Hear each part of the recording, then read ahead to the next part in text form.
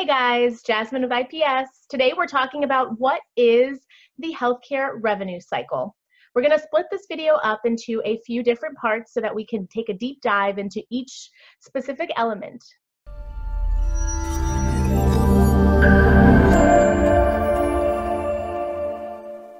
this properly. All right. So after an insurance company has accepted your claim and either paid it or denied it, if they've decided that perhaps the patient's benefit does not allow, you would receive an explanation of benefits or an explanation of payment or an explanation of remittance. All these shorthand things just means it's going to be an explanation of what the insurance company's decision is.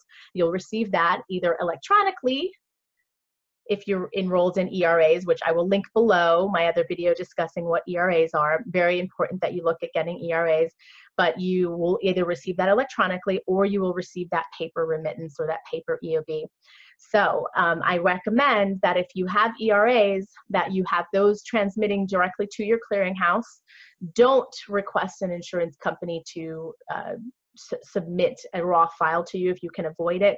A lot of clearinghouses these days are so robust in what they can do, and you can even have a very robust denial management system, something that is pretty helpful in the process. If you are dealing with a lot of claim denials, it will do a phenomenal job, or these clearinghouses can do a phenomenal job at organizing the data for you and actually telling you what your denial trends are and what types of denials that they see most frequently, and you know, how quickly you're resolving your denials. So all of this data that you can receive from your clearinghouse, if in fact your software is not so effective at that type of denial management.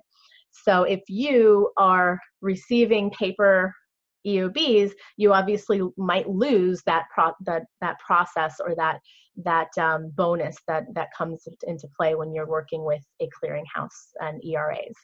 So when you have ERAs coming through the clearinghouse, you, in most cases with an ERA processing tool in your software, can import or bring in those ERAs directly into your software so that they then can be posted or auto-posted in some cases to patients' accounts.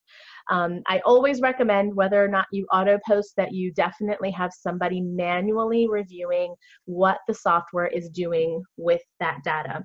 You will find that in a lot of cases, the insurance companies, they might transmit some errors, something that's not quite right in their file that your software may not know what to do with it, and it might go in out of whack, or perhaps the software might have some flaws in which it actually processes an ERA and writes off the entire balance, which you never want to see that, especially if you don't have a way of really easily checking back on